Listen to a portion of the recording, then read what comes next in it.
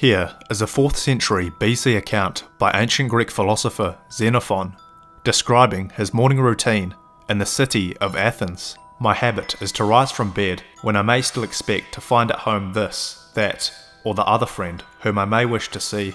Then, if anything has to be done in town, I set off to transact the business and make that my walk. Or if there is no business to transact in town, my serving boy leads on my horse to the farm. I follow, and so make the country road my walk. Then when I have reached the farm, where mayhap some of my men are planting trees, or breaking fallow, sowing, or getting in the crops, I inspect their various labours with an eye to every detail. Meanwhile, I am off for home, partly walking, partly running, and having reached home, I take a bath and give myself a rub. And then I breakfast, a repast that leaves me neither hungry nor overfed, and will suffice me through the day.